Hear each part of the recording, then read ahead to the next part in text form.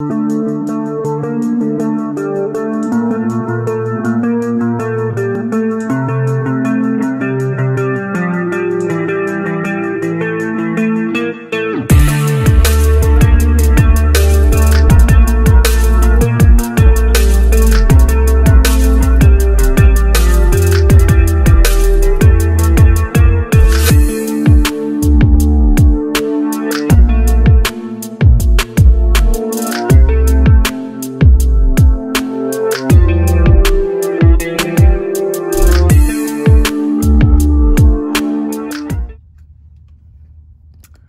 everybody, look at my feet, look where I'm at.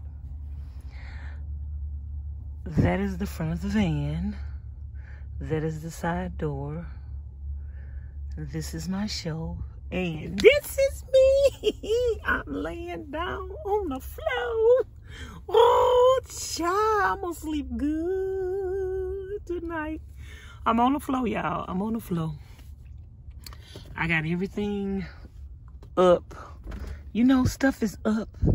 We still got a lot of stuff in here, but at least I was able to move everything where I can get on the floor. I'm on the floor. I'm on the floor. Yes, I got my floor. I'm on the floor. I'm on the floor. I'm on the floor. Y'all, I'm getting ready to go to bed. It's been a long day. I was at the house today. First, I cleaned out the van and did a little organization in the van first.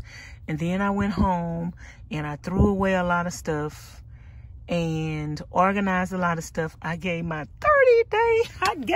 30-day notice today. We got 30 days to get up out that house, okay? And y'all, so I didn't go get anything to eat tonight. I came in the van, parked, and just started getting the stuff situated. And I think I'm gonna sleep good tonight because I'm tired. I just got through watching Ready to Love. I want to go live and do a review, but I don't know if I'm gonna do that. But anyway, y'all, so let me edit a few more videos. I'm probably gonna go live and do a Ready to Love review, because doing a review is better than not doing one at all, because like then my thoughts on what was gonna happen and then it came true, it's not documented. So I need to document my thoughts, y'all. I just wanted to say good night. I wanted to say I love each and every one of you. I wanted to say thank you guys so much for making my dreams come true, supporting me, and just being here for me. I love you guys so much, and y'all have a good night, and I'm gonna see y'all in the morning, okay? Good night.